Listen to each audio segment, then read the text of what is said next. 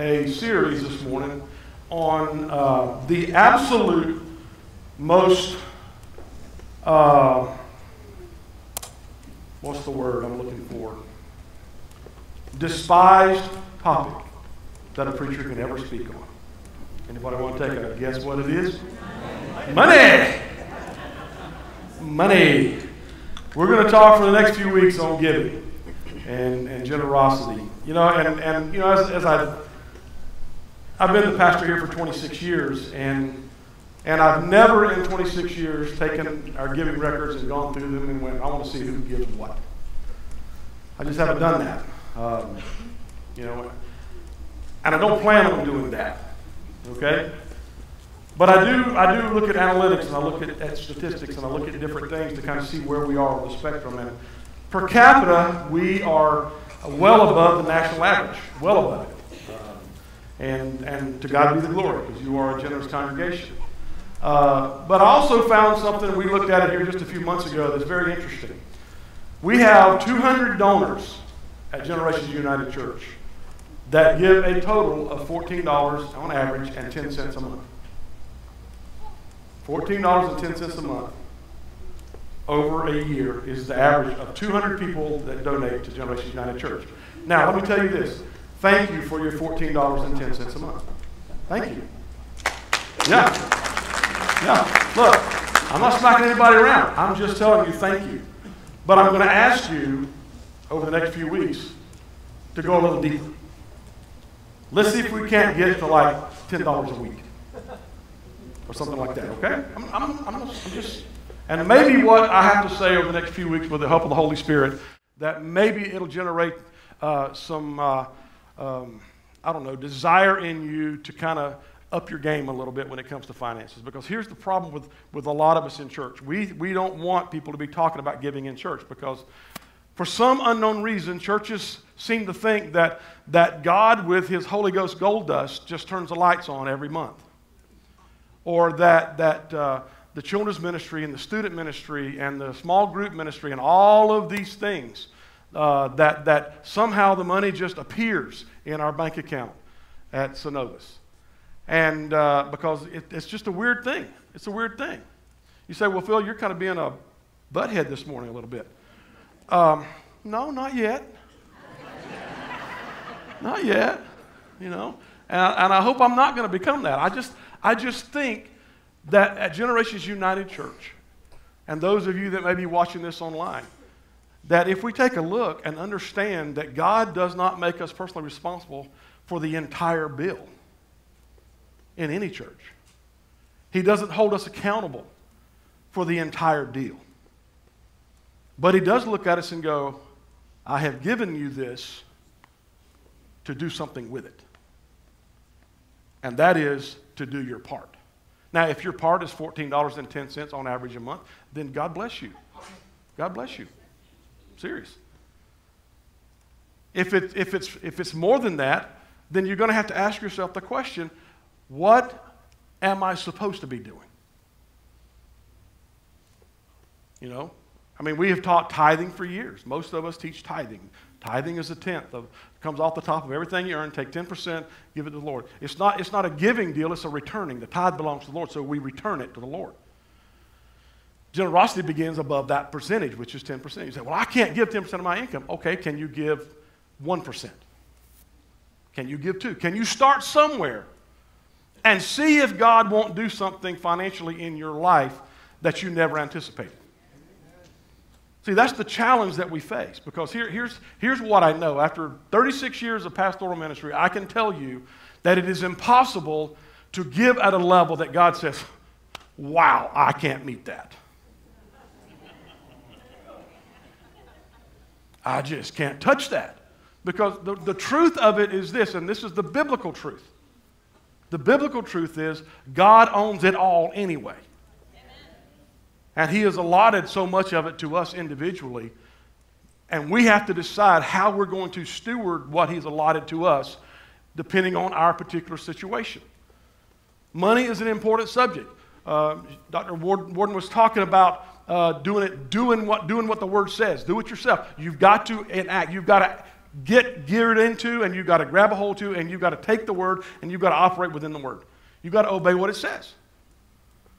If you don't, you can sit back and go, well, I just don't understand why God doesn't bless me. I don't understand why God doesn't bless me. I don't understand why God doesn't bless me.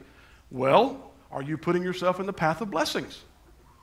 Are you putting yourself in a place where God can do the things? Well, I see God opening the window of heaven up for this person, and they've just got all this stuff going on, but that never happens to me. Okay, I ask you again, are you putting yourself in the path of blessings? Now, what you're not going to hear me say is, if you send us $1,000, that God's going to give you $100,000 in the next 30 days. Because that's a load of hooey.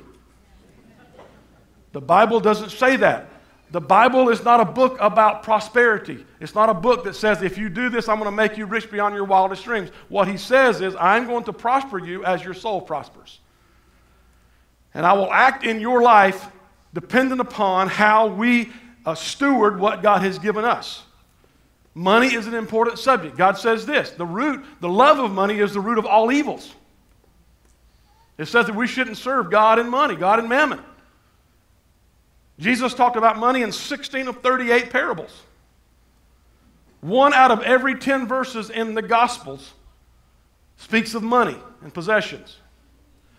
200 verses on money and possessions in the Bible. I would say that God deems it as something that's important.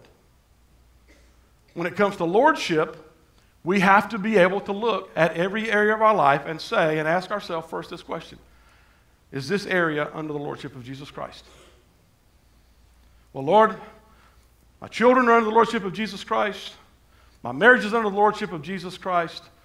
My home's under the lordship of Jesus Christ. And some of my finances are. Wrong answer. Is he Lord of your finances? Now, in Luke chapter 6, verse 38, it says, give and it will be given to you, good measure, pressed down, shaken together, and running over, will be poured into your lap. For with the measure you use, it will be measured to you. Now, biblically, this passage is not necessarily speaking of money in its context. It's talking about forgiveness and condemnation and judgment. If you choose to judge somebody, the measure used to judge someone is going to be used against you. If you choose to forgive or not forgive, the measure of forgiveness is used against you. But there's a principle here, and it's not the principle of giving as much as it is the principle of measure. For the measure you use will be measured against you, or be measured to you.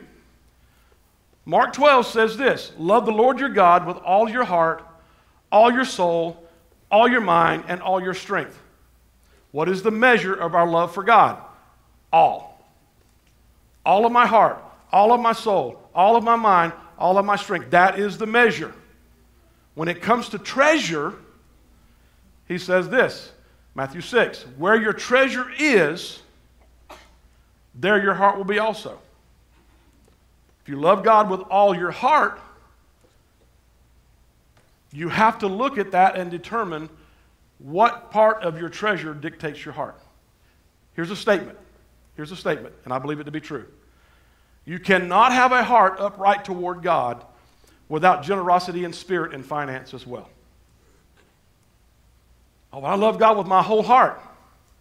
Okay, where's your treasure? Where's your treasure? Because where your treasure is, that's where your heart's going to be. You cannot have a greater heart for God than your finances bear witness to. It's impossible. When you buy stock, do you not check on it regularly? When you purchase from Amazon, do you not track it over and over and over and over and over again? Do you not track that over? You're constantly going, where's it? Where's it at? Where's it? Oh, it's here. It left the shipping facility. Now it's in Akron, Ohio. Oh, my Lord, how did it get to Minneapolis? I don't know. Why did they send it over there? And you just look at it every day. Why? Because your money went toward it and your heart followed. Your heart followed. We care about where we put our money. Now, the foundation text for this next 3 weeks is it's the Christmas story. We're going to talk about two passages, one in Matthew chapter 2 and one in Luke chapter 2. If you want to go ahead and get there, we're going to look at a couple of things, and then we'll get into the nuts and bolts of what we're going to talk about today. Now, I will give you just a little bit of fair warning. Over the next few weeks, I'm going to really mess up your Christmas. Okay? I'm going to mess up your nativity set. I'm going to jack it up so bad that some of you are just going to go, why did you do that? But we're going to look biblically, and we're going to see some things in Scripture that maybe you know, maybe you didn't. But I can really tell you that your nativity set with Mary, Joseph, all the little animals and the shepherds and the 3 wise men, it didn't go that way. It didn't go down like that, okay? And so you may have to remove parts of your nativity set by Christmas. I don't know. Depends on how you feel about it. Luke 2:21. On the 8th day, when it was time to circumcise the child, his name was Jesus, or he was named Jesus. The name of the angel had given him before he was conceived. When the time came for the purification rites required by the law of Moses, Joseph and Mary took him to Jerusalem to present him to the Lord. As it is written in the law, every firstborn male is to be consecrated to the Lord and to offer a sacrifice in keeping with what it is said in the law of the Lord, a pair of doves or 2 young pigeons. Matthew 2. Turn over there. After Jesus was born in Bethlehem in Judea during the time of King Herod, Magi from the east came to Jerusalem and asked, "Where is the one who had been born King of the Jews? We saw his star when it rose and have come to worship him." Jump down to verse 9. They go to meet Herod and all this kind of stuff. After they had heard the king, verse 9, they went on their way, and the star they had seen when it rose went ahead of them until it stopped over the place where the child was. When they saw the star, they were overjoyed.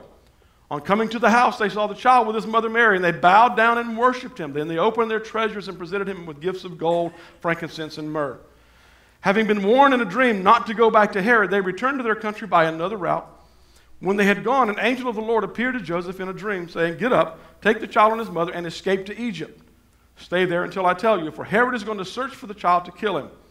So he got up, took the child and his mother during the night, and left for Egypt, where he stayed until the death of Herod. And so was fulfilled what the Lord had said through the prophet, "Out of Egypt I call my son." Now, we're not going to deal with too much in the Matthew section today. That'll be next week and then the following Sunday.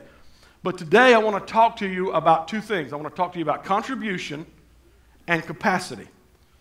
I heard a teaching a couple of years ago by Pastor Levi Lusko, and he was talking about revival, and he mentioned this in the teaching on revival, and I thought, wow, that would be a great stewardship foundation for a stewardship series. And so I took that, and I'm kind of building. So I want to make sure I give Pastor Lusko some credit here, because he's the brains trust behind some of this.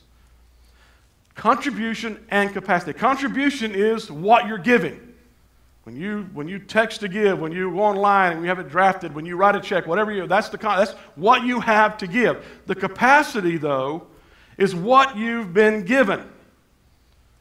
Going back to Luke, we talk about Mary and Joseph. They take Jesus for dedication at the temple. The law says that you're supposed to give, when you dedicate a child, you're supposed to have a lamb. You're supposed to give a lamb. But there's provision in the law for people who are poor. God thinks of everybody. There are people that could not afford a lamb. And so God gives them a way to still have their child dedicated and consecrated, and that is 2 doves or two pigeons. Let's just use 2 turtle doves, because doves are better. All right, I like doves. I don't care for pigeons. They make a mess. All right, so they literally, because of their financial status, or their economic status, they have to buy doves to take to the temple to give as a sacrifice at the dedication of their baby named Jesus. Now, you say, well, why did God do that? Because God is a God of justice, and God is also a God that understands that some people don't have the means to sacrifice a lamb, so He provides a way.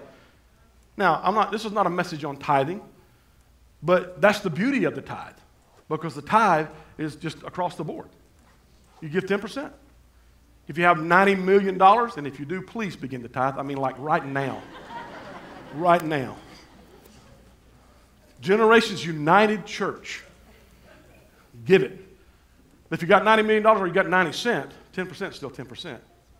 And that's the baseline. Now, a lot of people get bound up in this, and they find themselves, and they look at it from, I don't want to live in the law. And we're not talking about living in the law, because this is the whole purpose of this teaching. Recognizing what our capacity is, so that we can in turn make a contribution based on our capacity. Leviticus 12 talks about this. If she can't afford a lamb, she's to bring 2 doves or 2 young pigeons for the burnt offering. Mary and Joseph are poor. They're unbelievably poor. But they're participating at their personal level. Now, if you don't hear anything else that you hear this morning, you hear this. God never holds you accountable for what someone else has been given. And God measures your contribution against your capacity, not someone else's. Now, I want to try to do something up here on this platform this morning. I have 2 balloons. As worship was going on, I thought about this. I probably should have blew these things up before I got up here. So I would ask for 2 volunteers. Come here, buddy. Come here. Anybody else want to blow? Come here, Haley.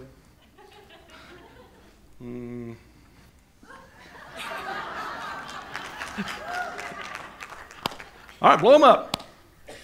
Don't pop them. All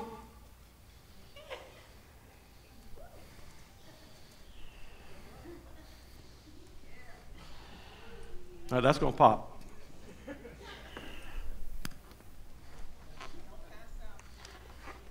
Charles, you got her? If she falls, you got her, right? All right. All right. You good? All right. Good job. Give them a hand, folks. Give them a hand. All right, here's the deal. Here's the deal. We have 2 different size balloons. You blow this up anymore, and it's going to be a very loud noise because it has reached its capacity. It's reached its capacity. This, on the other hand, is a much larger balloon. Now, it's pretty close to its capacity, but look at the size difference. It's the same way when we start talking about giving to the Lord. God is not looking for you to have a capacity the size of a red balloon if He hasn't given you that capacity. He's not looking for you that type of a contribution out of you. He is looking from the contribution standpoint of what He has given to you at your present state. As it increases, your contribution should go up. If it decreases, guess what happens? Your contribution goes down. Because God does not expect more from you than He has given you the capacity to contribute. That's the beauty of the way God works with our finances. We see an illustration of this in Luke chapter 12. Jesus is in the church service, and He's standing there, and it's time to take up the offering. And He's watching these guys coming down. They're bringing basketfuls of coins and all kind of gifts, and they're bringing tons of money in there. And then in the middle of all of it, there's this little tiny elderly lady, and she just comes down the aisle. I see her. She's got her little Hebrew walker thing. She's just getting it down the aisle there, and she gets right there, and she just has 2 coins. They're called widow's mites. Now, they're worth about a half a penny each. Now, as a tourist, if you try to buy some of those things over there, they cost you a lot more than that. But in those days, they're about worth a half a penny. And she comes in and she walks up there with all these massive piles of monetary gifts, and she takes and she puts it there on the altar. And she leaves, and Jesus takes note of what's going on. And He said this. He said, I tell you this poor widow has put in more than all the others. Now you tell me how 2 half-cent widow's mites can be more than a basket full of gold coins. In the natural, we've got, no, that's not possible. We look at people that have the means, the millions of dollars. They have the means to make such a huge difference because they have the means to give much. It's not about what your contribution is as much as it is your capacity. She gave her entire capacity. She gave Jesus said it. He said, look. He said, she has given more and put in more than all the others because all these people gave their gifts out of their wealth. But she has given out of her poverty. She put in all she had to live on. Now, I want you to understand this. God does not require you to give at that level. God didn't tell her, give everything you have. She chose to do that. She has a choice. She gave everything. She gave her entire capacity in her contribution. God's not calling us to do that. If He does, that's between you and God. But the Bible doesn't call on us to do that. It's not about what you give, but it's about what you have that God has given you. He measures your contribution against your capacity. Just because you can't give a big gift doesn't mean you can't make a big difference. More than 200 donors give on average $14.10 a month in this church. And we can look at that and go, man, that's just not a lot of money. Or we can go, wow, 200 people give $14.10 a month. And we can celebrate the gift. If that's you that falls in that category, here's what I ask you to do. Measure your gift against what you've been given. And give according to your capacity. If those 14 people, or those 200 people move theirs from average for $14 a month to an average of $40 a month, then the increase in finances at Generations United Church is over $70,000 a year increase just there. If you just add $26 a month to your giving. Well, you tell me I should add $26? I'm telling you, measure your contribution against your capacity. Look at your capacity. Give accordingly. Some of you have really big balloons. Your bank account's a really big bank account. You have the financial means to do more. Give according to that. What God has given you, you give in accordance with that. It's the measure that's important. Listen to this, 2 Corinthians 9. Remember this, whoever sows sparingly will also reap sparingly. Whoever sows generously will also reap generously. Each of you should give what you have decided in your heart to give, not reluctantly, nor under compulsion. Well, Phil, you're really twisting our arms today. I'm not. I'm celebrating the fact that we have more than 200 people in this church that give something every single solitary month. To me, I say, yay God and yay you. Yay. Because I remember a time not too long ago when more than 50% of this church gave zero to this church every year. Now, we are well above the national average in per capita giving. All I'm asking you this morning is to begin to look and think about this over the next few weeks. Are you contributing in line with your capacity? Are you giving out of what you have? And when you give cheerfully. For God loves a cheerful giver. Verse 8, and God is able to bless abundantly so that in all things at all times, notice this, all things at all times, having all that you need, you will abound in every good work. As it is written, they have freely scattered their gifts to the poor. Their righteousness endures forever. Now he who supplies seed to the sower and bread for food will also supply and increase your store of seed, and you will enlarge the harvest of your righteousness. You will be enriched in every way so that you can be generous on every occasion, and through us your generosity will result in thanksgiving to God. So what is he saying here? You want to enlarge your capacity, you have to enlarge your contribution. You give out of your capacity, God honors that, God sees that, God expands your capacity so that you can give.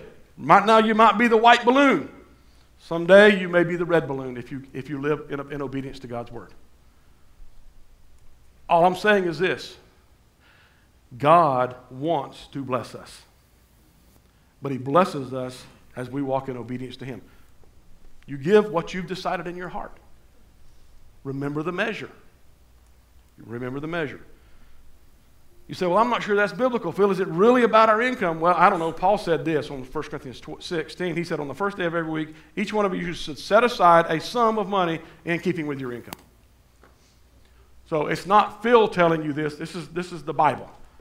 This is the do-it-yourself guide to financial stuff.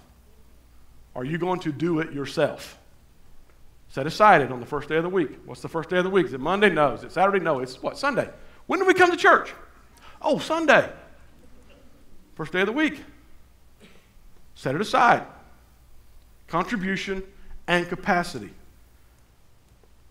And here's what I know, and Paul emphasizes this in 2 Corinthians. He says this, if the willingness is there, the gift is acceptable according to what one has, not according to what one does not have.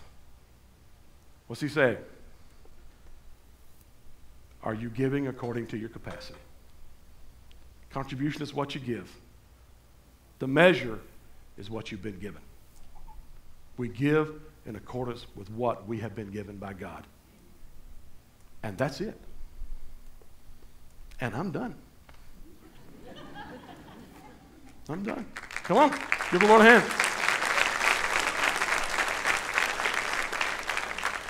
Now, I'm going to ask Tommy to come here in just a second. He's got some announcements. We're going to take up the offering. Yeah. Yeah. You say, well, you're kind of twisting our arm this morning. I'm not twisting your arm. I'm just giving you the Word of God. You've got to decide to look at your capacity. And when you see your capacity, you've got to determine if you're going to give and contribute accordingly. My hope and prayer is that you will do that and allow God to enlarge your capacity beyond your wildest imaginations. Let me pray for you.